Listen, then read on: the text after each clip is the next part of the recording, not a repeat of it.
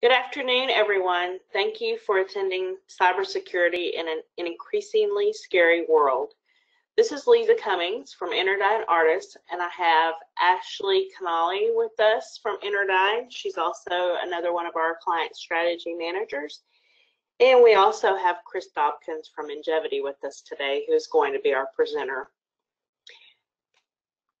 If you will hold your questions till the end of the presentation, then we can address them. That will allow us the time to get through all of the presentation, and then we can address each of the questions at the end of that.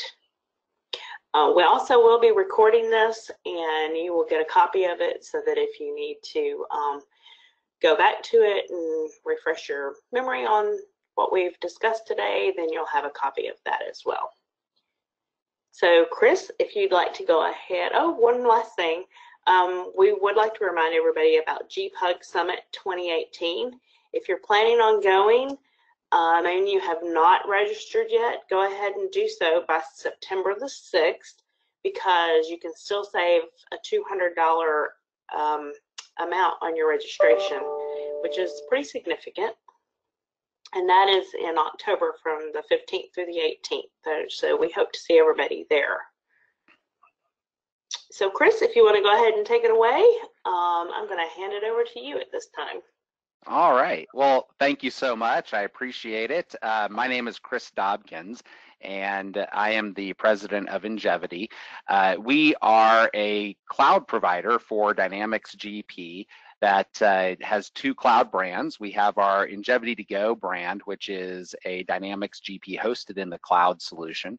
And we have our Power GP Online brand, which is a public cloud solution for Dynamics GP running in the Azure cloud. And our focus is on delivering exceptional cloud experiences for Dynamics GP, CRM, Power BI, and Office 365.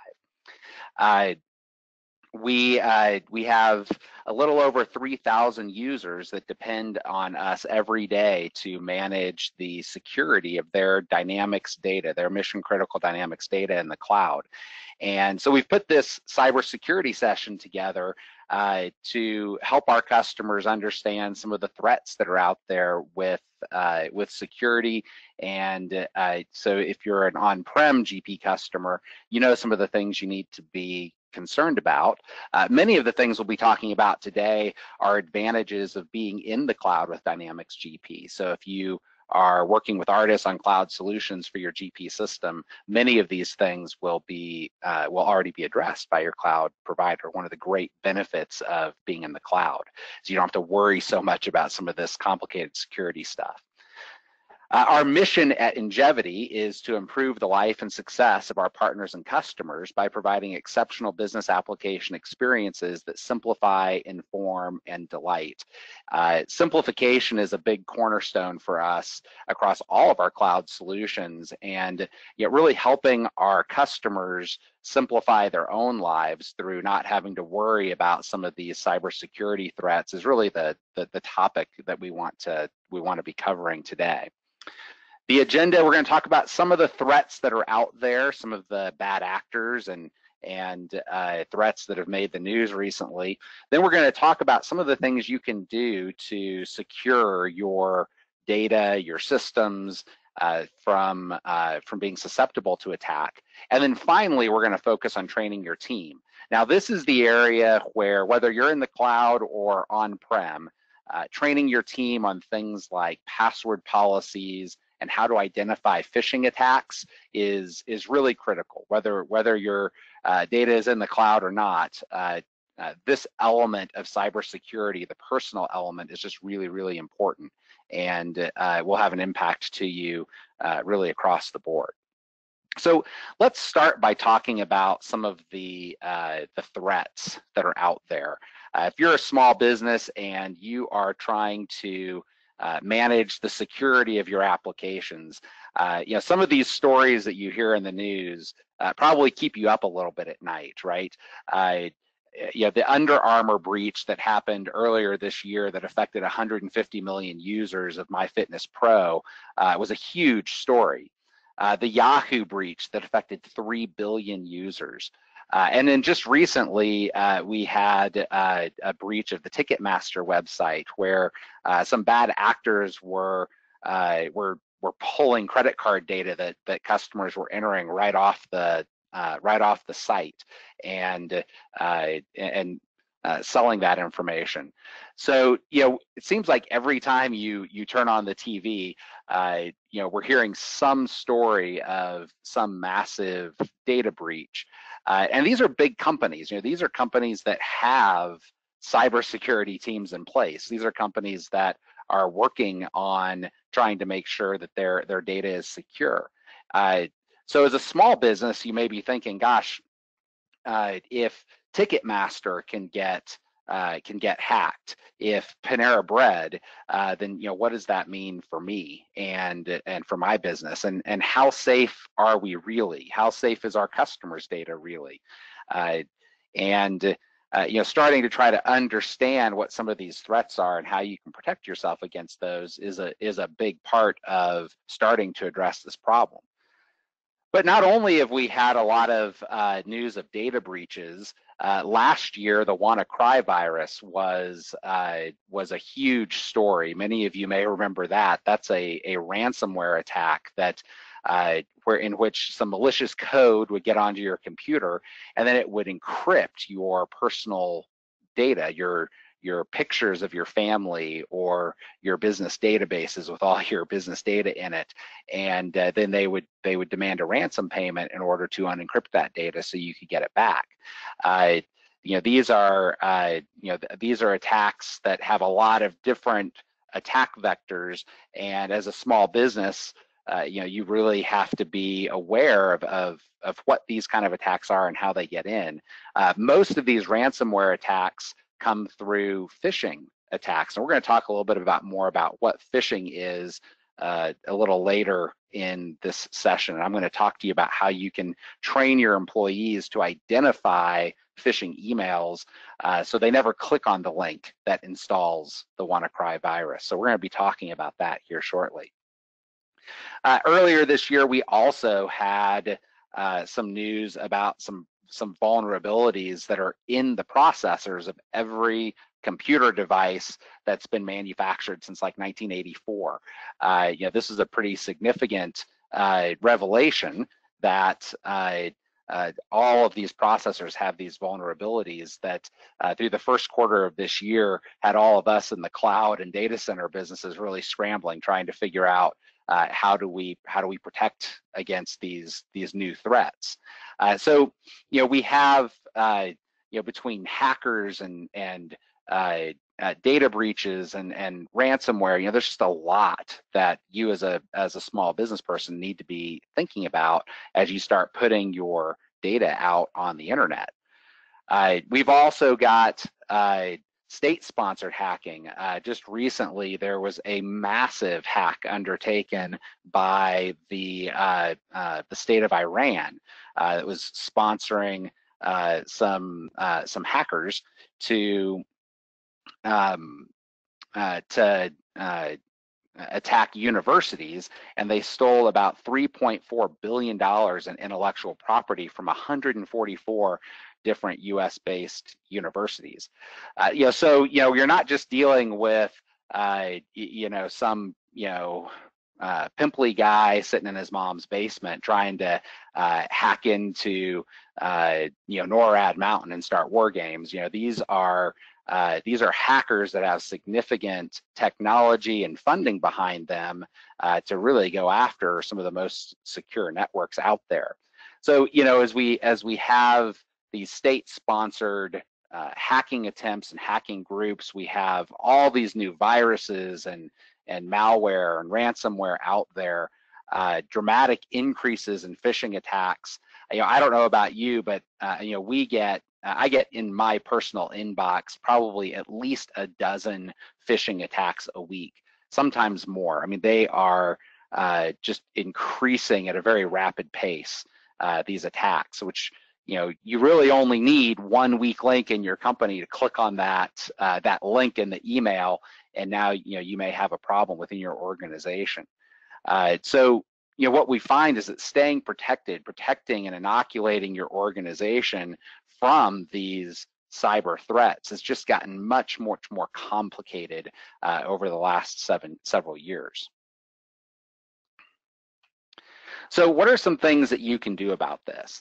The first is kind of security 101, but it seems to be one of those things that we sort of put at the bottom of the priority list, and that's just making sure that the physical security of our building and our computer systems are protected.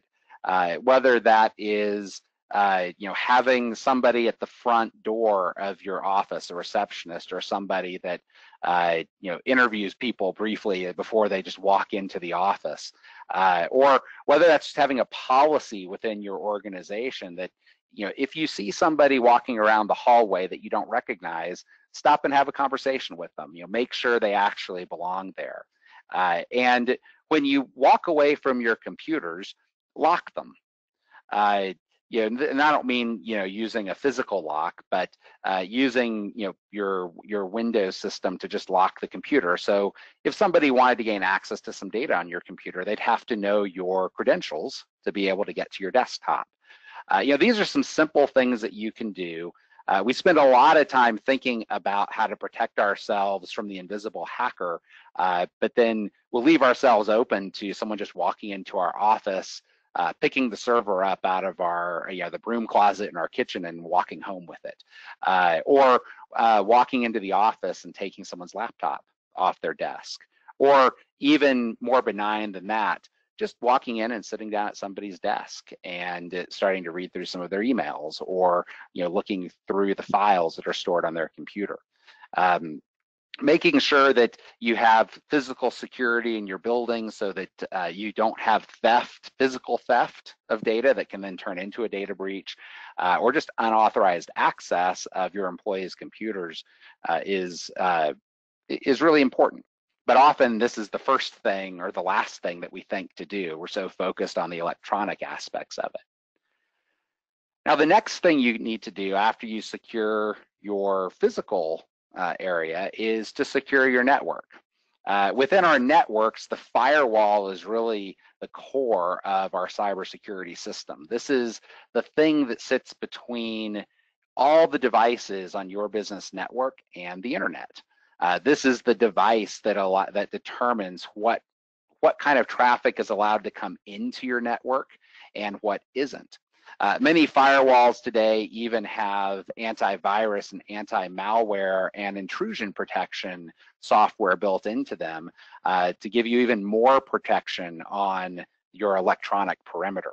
But this is really the main element of what you need to keep your network safe. Now, if you're wondering, gosh, do I have a firewall in my business? If your cable modem is your firewall, you don't have a firewall. If the little box that the phone company gave you, or whoever it is that you buy your internet from, the little box they put into your networking closet, that little box is not a firewall.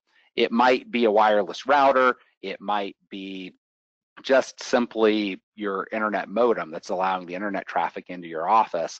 But either way, these devices are not designed to prevent bad actors from gaining access to your network, especially sophisticated ones. So if you go look in your network closet and you don't have anything beside that cable modem in there, you should talk to your team at Artis, get in touch with some IT professionals who can help you make sure that you have the right kind of equipment to sufficiently protect your network.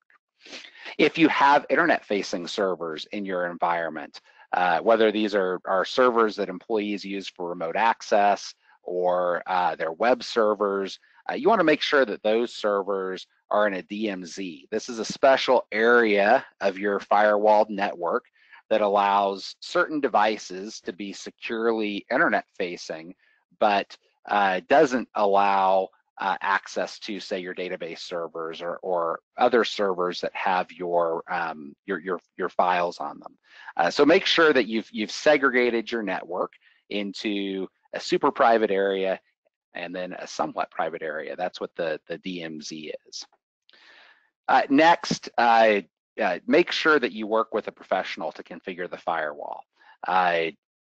You know, a lot of us as small businesses, we have, you know, a computer guy in the office whose real job is sales and marketing, or you know, maybe it's your controller that's also kind of your IT person. Configuring a firewall to adequately protect your organization is typically a skill set that goes beyond what the person who does your general computer support in your office would really adequately be able to do.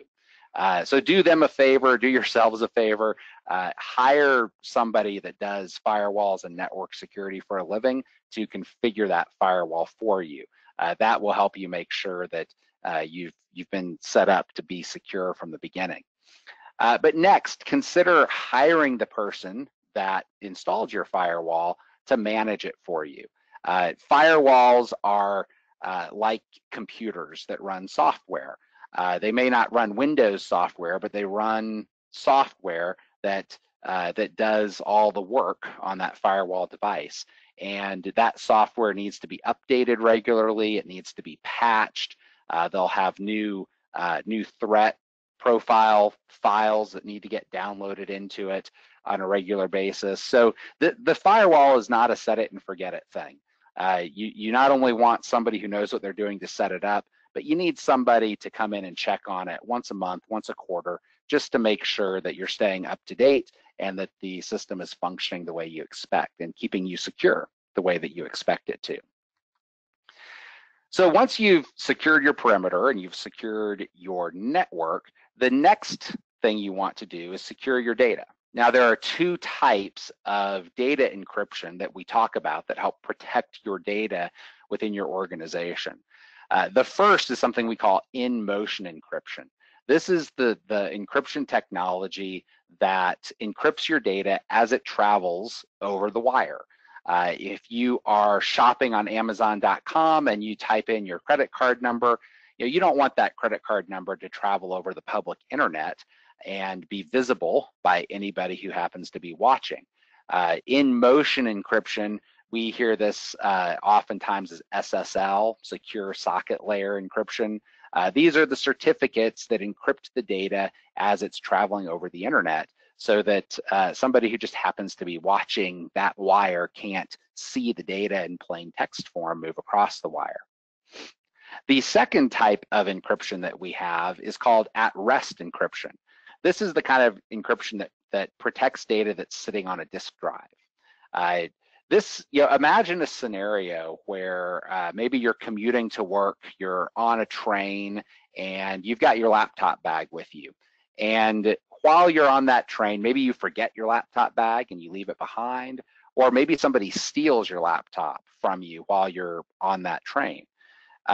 If your data on that disk, on the disks in your laptop is not encrypted, whoever stole your laptop will be able to gain access to it.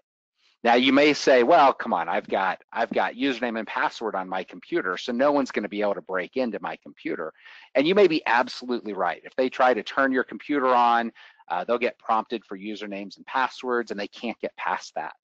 But they can very easily pop the disk drive out of your laptop, put it in a USB enclosure, and plug that into any other computer. And if your data on that drive is not encrypted, they'll have access to everything that was on the hard drive in your laptop.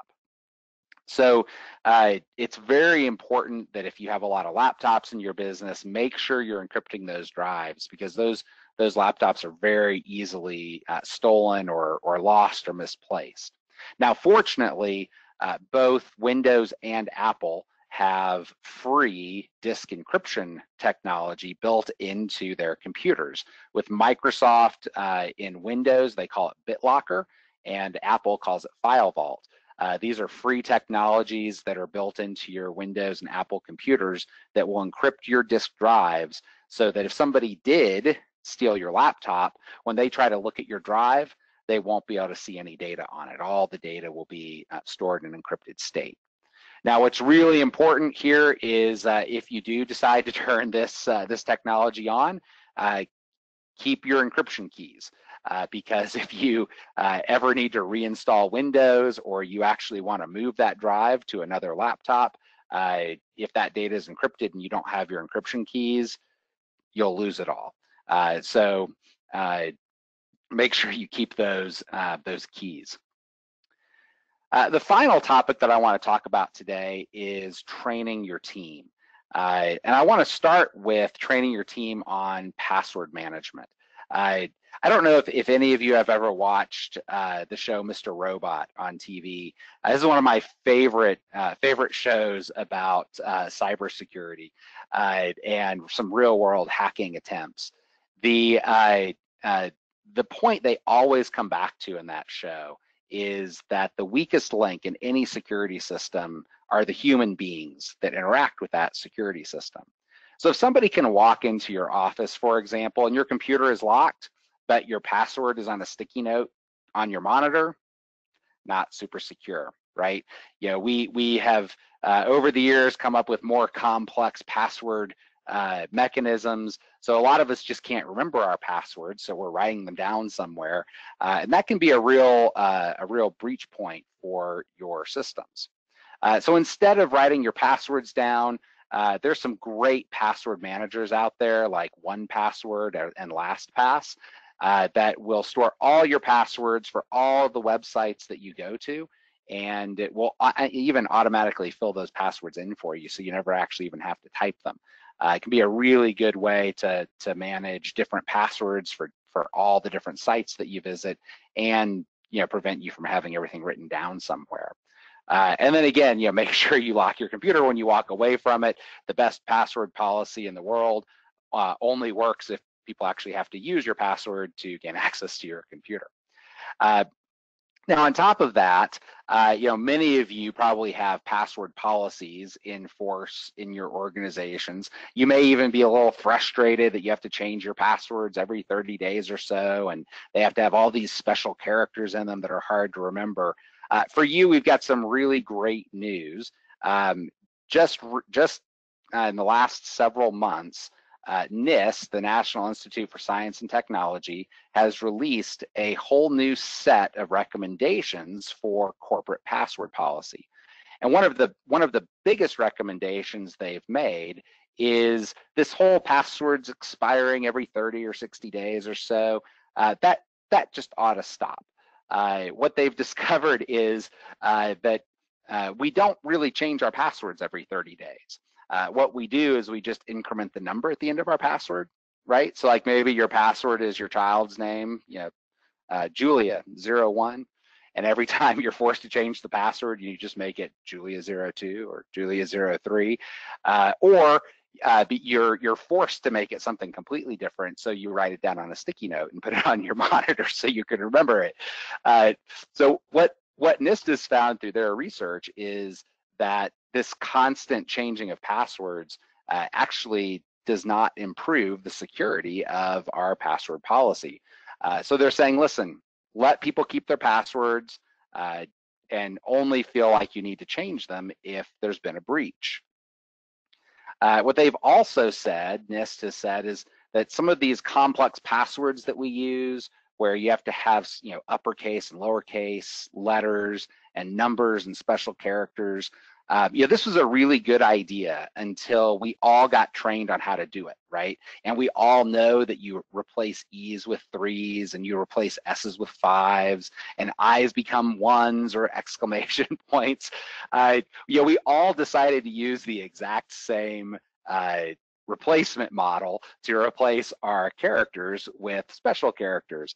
And what NIST has found is that the hackers know that we do that, and they've modified their password hacking algorithms to take those special characters into an account. So the complex password thing is actually not nearly as helpful to us as we think it is. What NIST has said is that really a simple, long, memorable passphrase is really much better than how we've been doing passwords. They're actually now starting to recommend that instead of 8-character passwords, that we use 12 to 24-character passphrases, but that those longer passphrases don't need all those upper lower numbers and special characters in them. Just simply making the password longer makes it significantly more complicated to crack. So for example, the passphrase correct horse battery staple is a much more secure password than Troubadour, with the O replaced with a 0 and so forth, as you see there. They also suggest, as you're doing this, if you're going to use a passphrase, you want to use a series of 4 random words. Don't use a popular phrase like 7 years ago, or a quote from a movie, with great power comes great responsibility. You don't want to use any of those kind of trite populist phrases, because the hackers can program those into their algorithms pretty easily as well. So instead, coming up with a series of words that are memorable and meaningful to you, but also don't play Kaiser Soze around your office and come up with clock, picture, coat rack, chair, because anybody sitting in your office might be able to put those words together. So some things to think about as you consider your password policies, and maybe a little ray of hope for those of you listening that are frustrated with the password policies put in place by your company. So finally, I want to close by talking about phishing. Phishing attacks are the most successful attack vector for a bad actor to gain access to your data. Just recently in the news, we've been hearing that some of these state-sponsored hackers around the American election, the way they got into some of the email servers was through phishing attacks. A phishing attack is when someone sends you an email that appears to be from someone you know or a company that you trust. Within that email, there'll be a request to click on a link or open a file, and it's going to look very benign, but that file, that link, is actually going to install malicious code on your device. That malicious code might open a back door for a bad actor to break in, or it could implement a ransomware attack that locks down your family photos or your personal data, or it could just be something that has a keylogger on it that is designed to try to steal your passwords to the websites that you visit. But once that malicious code gets installed, it's there, and it may or may not be detected by your anti-malware, antivirus software. It depends what kind of attack it is and how up-to-date your antivirus, anti-malware is. So how do you identify a phishing attack? When I get an email from UPS that says, click here to check on the status of your package, how do I know if this is a legitimate email or not? First, you can look at the actual email address. I'm going to show you some screenshots of how you do this. So it's very easy to mask a display name for an email to make it look like this email came from UPS or Federal Express. It's impossible to completely hide the email address that you're going to reply to or that the item is from. You can also, if you have a link in in your email, you can hover over that link, whether it's a click here phrase or a button, and the actual URL will pop up in a pop-up menu so you can see what it is and make sure that it's legitimate. And then finally, you want to train your team to use critical thinking. Did this email come from someone who normally sends me project updates? We've received some of these before where we'll get a critical project update email notification, but it comes from a vendor, somebody that we never do projects with. And so we just have to stop and think before you click on it. This seems a little unusual. Is it really legit? We've even had some scenarios where bad actors have hacked someone's email, and when we've replied and said, hey, Joe, I think you've been hacked, this doesn't look like it's really from you, the hacker will reply, pretending to be Joe, and say, no, it's totally fine. Go ahead and click on the link. So really make sure you have your critical thinking caps on as you're working at these emails. So an example, these are some real world examples that I pulled out of my inbox. The first, this is an email that comes from the Office 365 team. It says, my password is about to expire. When I open the email, you can see the long actual email address, mail_new-delivered-team, etc. The part that comes after the @ amita.mitwald.de, that's where the email is actually going. So just by looking at that, I can tell this isn't really the Office 365 team. Now, if I don't look at that, down at the bottom of the email, I have a link that says it's going to take me to microsoftonline.com. But if I hover my mouse over that link without clicking on it, just hover your mouse over it, that black text at the end of the arrow where this link really goes, that's what shows up. And again, we can see that this isn't going anywhere close to a Microsoft Online URL. Another example of this, I get this message a lot. Some of your messages were not successfully sent. Oh no, I need to go fix that. And it says, click here to resend the emails. Again, just like before, when I look at the domain that the email is coming from, and I hover over the click here link, I can see that this is not a legitimate message at all. And then finally, this is another one I get a lot, either from FedEx or from UPS, telling me I have a parcel on hold. Click here to submit your correct delivery address, right? I mean, all this stuff looks super legit until you dig into it a little bit more. And you know, if I'm responding to these messages from my mobile phone, from my iPad, you know, I may not look closely enough to see this, or maybe I've got my my Outlook reading pane on, and I'm just clicking through emails real quickly. You know, it's really easy for somebody who hasn't been trained in identifying malicious emails to click on something. And again, these bad actors, they only need one person in your organization. They're trying to exploit the weakest link. You know, they know that your VP of information technology security is probably not going to fall prey to the phishing attack. But they only need, you know, one admin, one receptionist, one person who works in the shipping department or in the delivery room, and they only need one person in your organization to click this link, and they could have access to your company's private data. So it's really important that you train all of the employees, anybody that has access to your network environment, on how to identify these kind of attacks. Because we are really seeing a marked increase in the number of these kind of attacks that are out there. If you find a phishing attack, you can report it.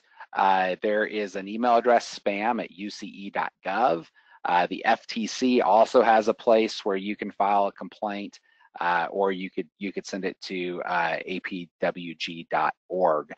So any of these addresses you can use to report it. You could also call your local police department or the local office of your FBI. So that brings me to the end of the content, and I'd love to open it up for questions if anybody has them. Thanks, Chris. Just one question, I think. When we're talking those phishing emails, is it possible to just open an email and get this virus, or is it only when you click the actual link that it's getting onto your server? It should require you to actually click a link or to open a file. So just the act of opening the email itself should not infect your device. But you know, sometimes there'll be a zip file or a Word document or an Excel file, and you know, just because the file has a .pdf extension on it doesn't necessarily mean it's really a PDF. So, you know, opening a file that's attached or clicking a link, either one of those things could be the thing that installs the malicious code. Got it. Perfect. That was the only question that we had today. If you guys have anything or you think about something later, feel free to reach out to Lisa and I. This is Ashley over here at Interdyne if you need anything, if you have any questions. Yeah, thank you all for attending today. And again, we will have the recording for you once we get it all prepared, and we'll send it out. And it will also be on our website. Thank you, Chris, for your time today. Sure, happy to do it. And if any of you listening do have questions, feel free to reach out to the Enterdyne Artist team, and they can certainly get you in touch with our team of cybersecurity experts to help you sort out your concerns.